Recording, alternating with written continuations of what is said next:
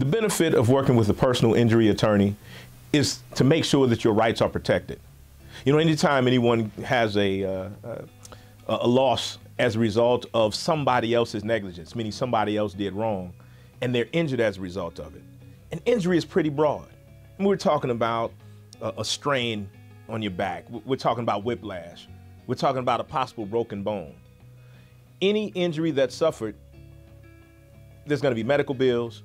You're going to need to miss work possibly.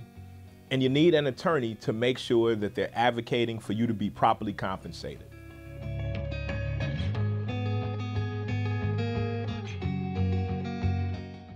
So when it comes to personal injury cases, there is, as in all cases, what's called a statute of limitations.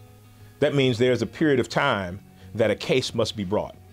From the date of the injury, or when a person knows about the injury, until whatever date the state legislature says a case has to be pursued, that's that area, that's that statute of limitations.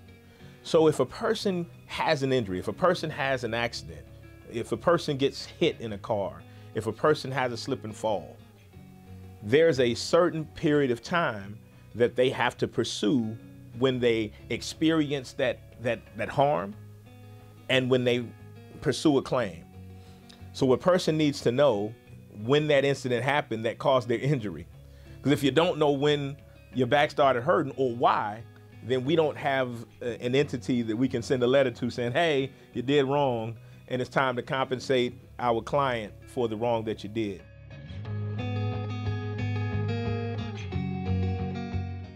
The closer that one pursues a claim to the incident itself, the better the evidence that's preserved.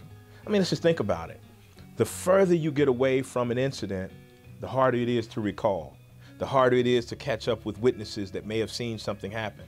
The harder it is to establish to a claims adjuster or to an insurance company that the pain that you went and saw a doctor about 2 or 3 months after the incident happened was actually related to the incident or the event that caused your injury.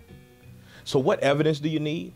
Well, at the time of whatever the event is that caused your injury, you need to, as much as possible, grab a journal, grab a piece of paper, a notebook, and start writing down names, start writing down places, start writing down as much as you can remember about what happened and how you were impacted by that incident. Because memories fade. And as we do litigation, as we try cases, 2 or 3 years goes by before it actually gets to court. And so you want to have something that kind of memorializes what occurred, because you're going to forget about it later. You also want to have photographs of your injuries as much as possible. At the time of an incident happening, you want to make sure that you take pictures of any bruises. Certainly if there are MRIs or x-rays, those photographs will be preserved. You also want to write down and get the phone numbers of any witnesses who can corroborate what you're saying is the reason that you were injured in the first place. And you get that information and you put it away. It's always great for whoever it is that caused your injury to basically acknowledge or to admit that they were wrong and your injury was caused. It doesn't happen all the time, but that's fantastic evidence. It's an admission is what it's called. And that evidence is obviously extremely helpful to receiving compensation and to advocating for the client later on.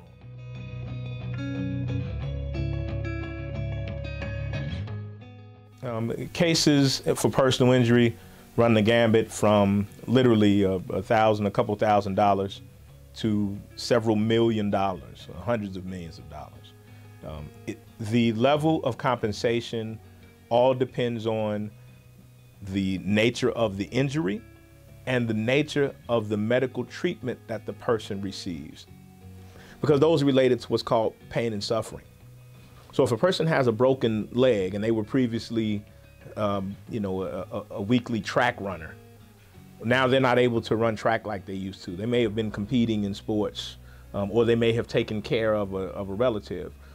Well, all of those activities that they're no longer able to engage in anymore are taken in consideration when the request for some type of compensation is made. In addition to the lost wages, in addition to the amount of the medical bills, in addition to the long-term impact of the injury itself, we also take in consideration what they've lost in their daily activities as a result of the injury that they've suffered. So there is no set amount that can be declared as to how much someone can get. But the Cochran firm's two primary concerns when we have a personal injury client is, number one, that they get better, and number two, that they're properly compensated for the injury that they suffered.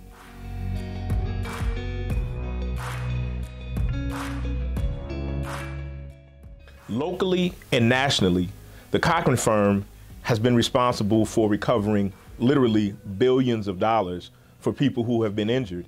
And the way that we handle our personal injury cases and our civil rights cases, our truck accidents, our medical malpractice, we don't require any money up front. You don't have to come out of pocket to pay a lawyer from the Cochran firm to advocate on your behalf. We take those cases on something called a contingency, which means we take a case believing that we will be successful recovering compensation for our injured client. And so we agree to advance the fees. That could be expert witness fees, that could be medical records or bills or any type of money that's required to be spent to make sure that the case is successful. We'll front those fees.